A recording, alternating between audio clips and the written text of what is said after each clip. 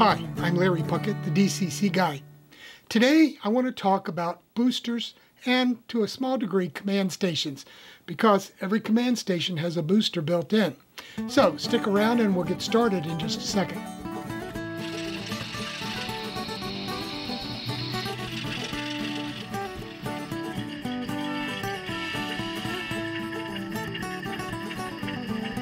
So just what is a booster?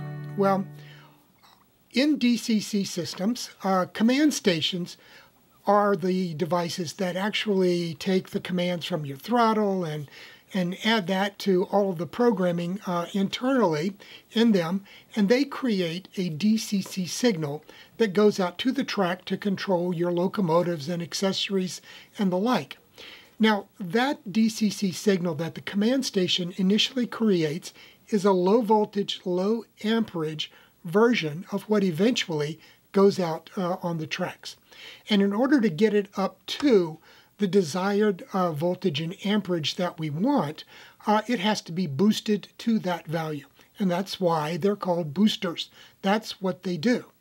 They take whatever voltage and amperage that we supply from a power supply, and they mix it with the DCC signal that you can see right here. This is a representation of what the DCC signal looks like, and they boost it up to the desired voltage.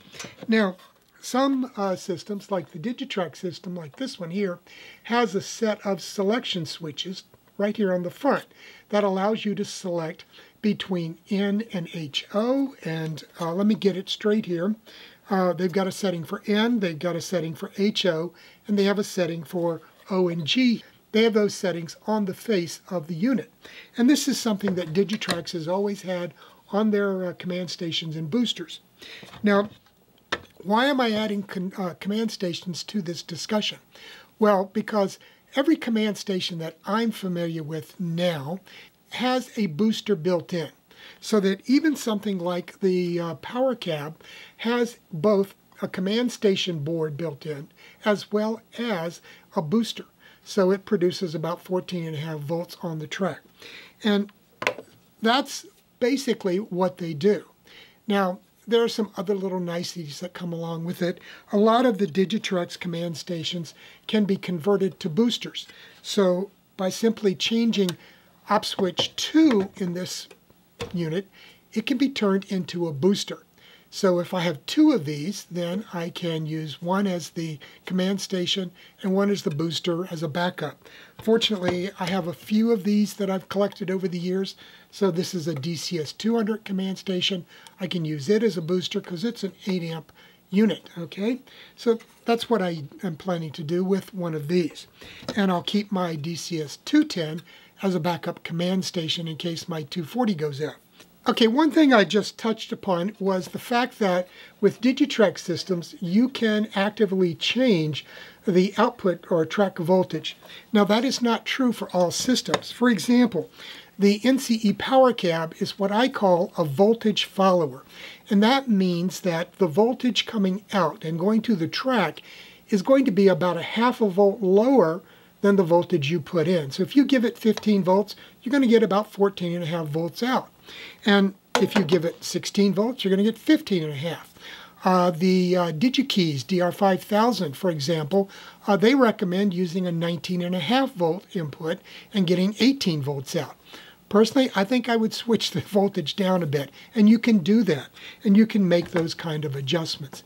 And generally, there are a number of systems available still that do that. They're power followers or voltage followers, however you want to call it.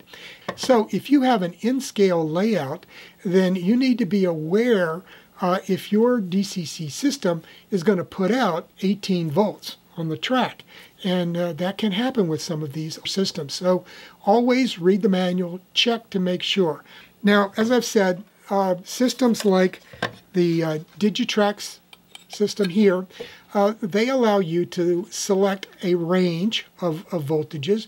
With this one, if you put it on HO, the default setting is about 14.7, and it can go from, I think, 14.5 to 18 volts on HO. And you can go use your throttle to actively change what that voltage is. On the standard NCE systems, they do internally allow you to use a trim pot to adjust the output voltage. Up until about 5 years ago, most DCC systems operated off either AC or DC input power to them. So it didn't matter, you could use either, and they would convert it internally to what they needed.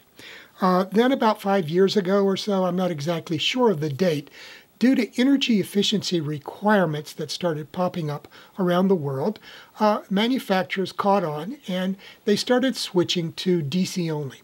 So that for higher efficiency systems, they decided to go with a DC power input. And these generally use a switching power supply, and these are much more efficient than your standard old transformer that you could pick up, at Radio Shack and use to make a power supply for your DCC system. So that's something to be aware of. You can't use anymore AC power supplies for a lot of the newer DCC systems. And that's true of Digitrax and has been for about 5 years ago. I think on the DCS 51 version for the Zephyr was when they switched to DC as the power supply only. And so if you're buying a new Digitrax DCS 240 or one of the DCS 210s or one of their DB 200 boosters, then you need to have a DC power supply for that. Now, another issue related to power input is heat generation. And that's something I've talked about in previous videos. I did one on keeping your DCC system cool, and I'll add a link to that here. I also talked about it when I showed you how to build an enclosure for a DCC system in a couple of videos recently, and I will add links to those also above me here and at the end of the video. So take a look at those if you don't remember what I said. At any rate, what happens is when you put in a certain voltage into a DCC booster, let's say you're supplying an 18-volt DC power to the system, and you want 14 volts at the track, okay? That booster has to get rid of 14 volts, and it does it through heat. It converts it to heat energy, okay? And when that happens, the heat builds up inside the case on these. And that's why Digitrax has been using these big heatsink fins on the back of their systems for years. Now, as I've shown you previously, MRC went the route of including a fan on their boosters and command stations to keep them cooler, and various other companies have other schemes as well. Unfortunately for the power cab, the little booster in here, it can actually get physically warm after you've been running trains for a little while, even though it's probably only putting out about 2 amps. But it has to dissipate some of the excess heat that's generated when it converts that higher voltage to a lower voltage value to go out to your system. So, that's one of the reasons that I say it's very important to either, as I showed in previous videos, use an external fan blowing directly on the case to help it keep cool, or use an enclosure like I showed how to build with a fan built into it to help keep it cool as well. So those are a couple of things that you can do. And, in my video that I did recently on power management, I showed how you can get a lot more use out of your boosters and your command stations by balancing the power use around your layout. And the downside of that is that it allows you to work your command stations and boosters at a much higher level of percentage of the time that they're putting out power. So they're going to be operating more and more of the time closer to their maximum output level.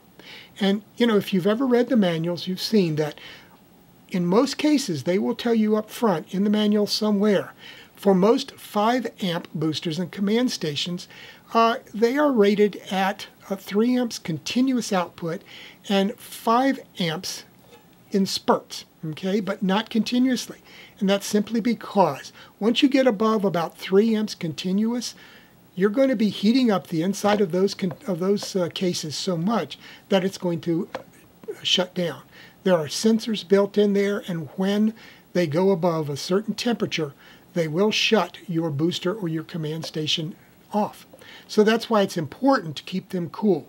And a small fan is a very good way to do that. And, you know, Digitrax has been recommending this in their literature for 20 years at least that I can remember. So it's not something new. It's not something I came up with. I learned it from Digitrax. So in that case, bigger is not always better. So you're much better. I typically recommend to people that they go with a power supply that puts out about 1/2 to 1.5 volts more than what the system, than what you want at the track. And you need to check the literature that comes with your booster or command station to find out what they say, because in the specifications they typically tell you that the output voltage is going to be 1/2 volt below the input. Digitrax says that in theirs now. The DigiKeys DR5000, they say it's going to be about 1.5 volts below the input. So you need to know that up front when you are choosing a power supply for your system. Now, I typically run my systems at somewhere between 14 and 14.5 volts. Therefore, I use a 15 volt DC power supply for all of my boosters and command stations in order to get that and keep the heat buildup down as much as possible. Now, one final issue I want to touch on is grounding. Now, on all of these systems, you'll see there is a ground value here. On all of the Digitrax, it's right up front. There is a connection supplied to ground these devices. And I know that Digitrax recommends an external ground, as does NCE. Various others do not and recommend for that. So that's one of those cases where you have to read your manual. Now, why do they suggest that you use an external ground? Well, there's two reasons. First of all, if you're connecting a booster and a command station together, then you need a reference ground between the two, because ground is not always 0. Okay, it can float around that value. So this guy here in the command station needs to know what this guy over here in the booster is doing with respect to its voltage internally. And it can take that difference in voltage into consideration when it's doing things like auto reversing and not tripping when a locomotive crosses between one district and another. And the same thing goes with auto reversing sections. For example, the Digitrax PM42 that I showed in a previous video requires a ground connection to the command station or booster so that it can work properly. It will not trip properly unless it has a ground reference. So you need to be able to provide that with Digitrax systems. And NCE also recommends that. If you look at their diagrams in their manuals, they will show you a ground reference between the various components. Other systems like MRC, I believe they use the ground that is in their network cable for their reference ground. They do not have an external. Even a company like Tam Valley, who make the frog juicers, they produce this nice little booster here that you can use with other systems, and they also provide a ground connection on it so that it can be used with systems that require a ground. So how does this work? Well, basically you just run a ground between the two ground connections here, and I use about a 14 gauge wire to run between all of these. And if they're next to each other, that's fine. It's very easy. Otherwise, you need to run a long wire, you know, from one to the next around the layout to connect all of these components that require a reference ground connection. The other question that comes up often is, what about connecting it to a true earth ground, such as the ground connection on outlets in your house, or a cold water pipe, or the ground, true earth ground in your household electrical system? Different companies, different people will tell you to do it. Others will tell you not to do it. Digitrax, in their manuals, and I checked this just a few minutes ago, they recommend a connection between the ground that you're using on your system and the household ground. The idea being for that is that in addition to the ground reference, if you have a lot of static buildup in your house, particularly in the wintertime when we're doing most of our operating, you know for a fact you can walk around and touch a doorknob or something like that and you'll get a little shock. Well, the same thing can happen with your throttles and other equipment. If you're holding those, you can pass on a static electric charge into your DCC system. And the ground reference gives you a way of dissipating that static charge that can build up in DCC systems and create little problems if it's connected to your household ground point. At any rate, what you need to do is pay attention to your manuals, read your manuals about grounding, okay, and see if your DCC system needs it, and follow their tech support people's recommendations. Always, as I've said before, anytime there's a question like this that comes up, always check with your company or your DCC manufacturer's tech support people and find out what their recommendations are. So that pretty much wraps it up. Go ahead, have a good week. And if you have any questions concerning boosters and the like, go ahead and add them to the comment section, and I'll try to get an answer for you on that. In the meantime, have a good week and stay healthy, avoid the virus, and we'll see you again on Friday with a new video.